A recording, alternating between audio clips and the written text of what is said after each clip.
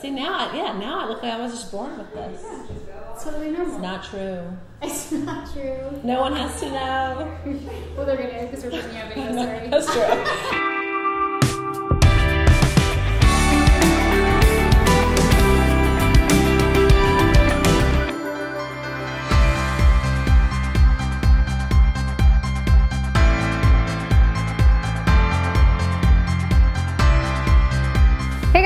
Today I am actually here with Miss Kathleen. She is behind the blog, Carrie Bradshaw Lied. Yes. Hello. Say hello. We actually just put in her first set of Natural Beaded Row Hair Extensions, and we did her color. Life. I know. Sorry, not sorry. Oh my gosh. You might be a little bit addicted. There's no going back from this moment ever.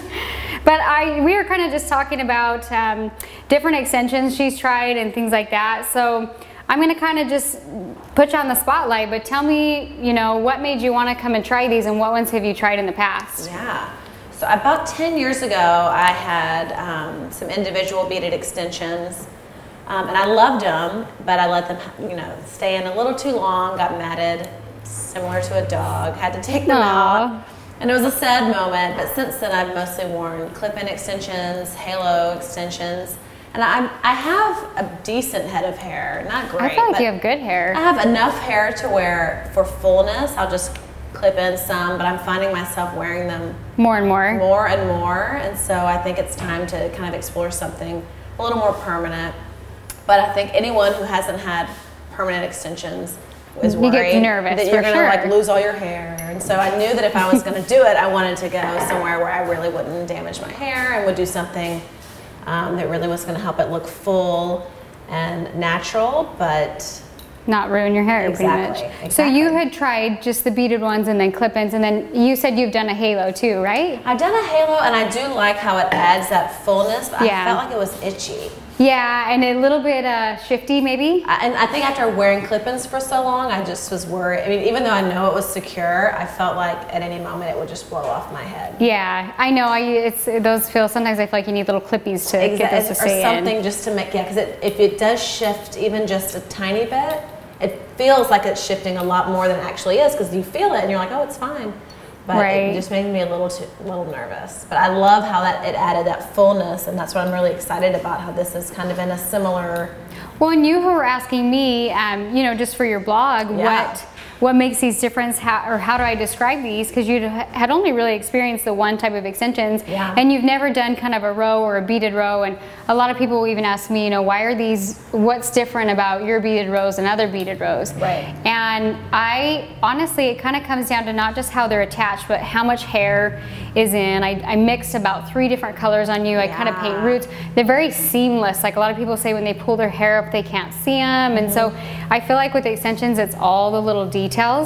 And the other thing that's cool about these is you only have, I mean, she has so much hair, you guys, and this is only a row and a mini.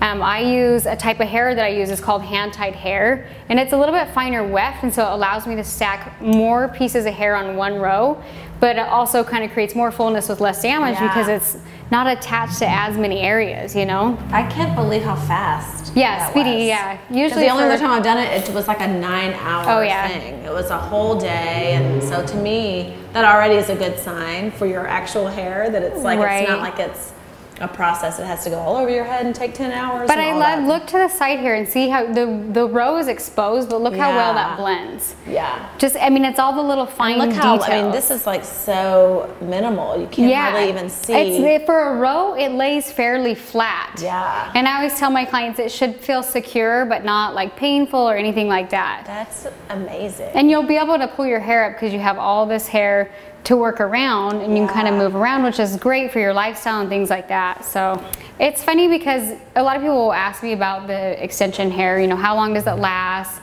and that kind of thing. The type of hair I use is by a company called Boheme, and I feel like their hair lasts anywhere from 4 to 6 months. I feel like brunettes last a little bit longer. That's amazing. That's pretty good, but one of my biggest secret to keeping hair lasting the longest is I always kind of put a semi-permanent when clients come back in, or a toner, to refresh and make it look like hair. Like I would never take this out and just put it back in.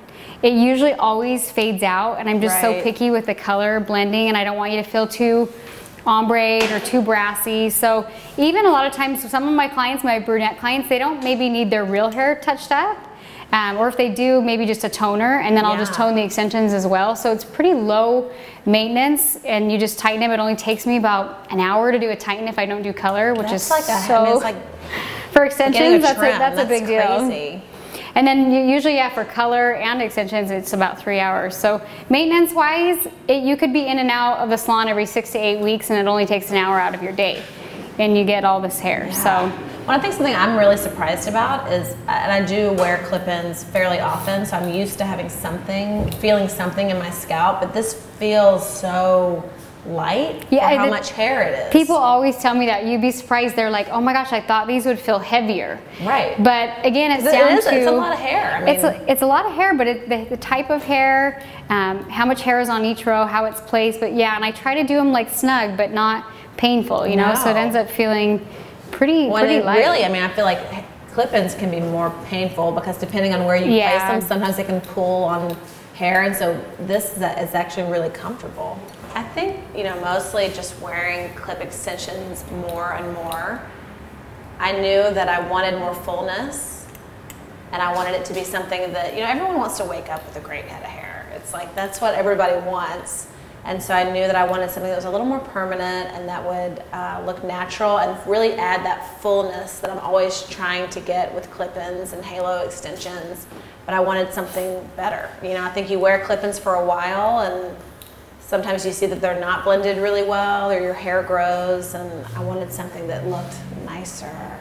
I feel like clip-ins sometimes don't add enough hair, and a halo almost is too much. Exactly. I totally agree. You need like an in-between. I think so, because it's like I've felt that way sometimes with, and I've had my halo blended into my hair. But it's really bulky up top. I agree. It still feels that way. And then with clip-ins, I'll feel like I have plenty of hair, and then I'll take a photo, and it will look like I don't have hardly anything in at all. Right. It's like this is like a good balance where you don't feel too wiggish, and but it's more than just clip-ins. But it's even better because it's all the time. Because it's all the time. You just always wake up like a Victoria's Secret model. My husband's going to be thrilled that I'm no longer taking out my hair and tossing it on the bed. You know? You're like, oh, let me get this out. Yeah, let me take this out. It looks so cute. I love it.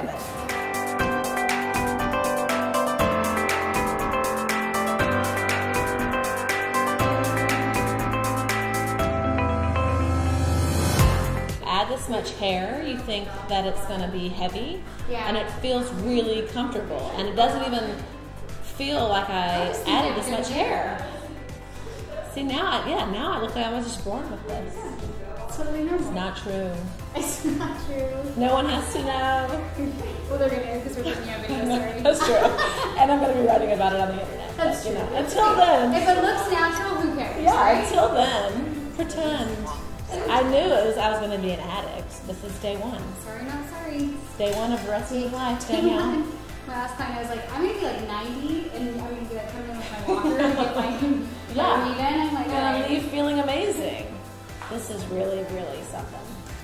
I love it. I'm hooked, and I love it. No going back. Okay, you guys, so you've seen a little bit of the process. Now come experience the process. All you need to do is click the link below. That's gonna take you directly to my blog, where you can go to my contact page and reach out to me. Whether you're a curious student or you're just another girl that loves hair, either way, don't be shy. Make sure to click on the link below.